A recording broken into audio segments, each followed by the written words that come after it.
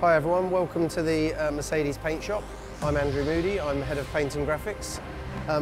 In here we look after obviously the car, we look after all the equipment, we look after the garages, and we also look after the signage and all the rest of the factory.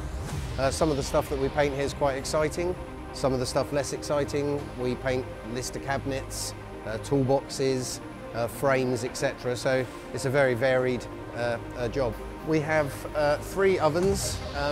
They're all what we call low bake ovens. We have the ability to bake up to about 100 degrees. Some of the paints that we use do need to be cured at quite high temperatures. This is our mixing room. In here we keep the guns clean, we mix the paint. We use a mixture of water base and solid colour.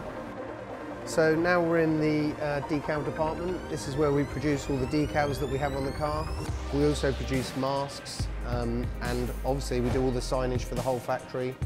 Although we don't paint the trucks, we do stick all the decals on the trucks, on the garage panels, on the hospitality panels. So it's a very, very busy department.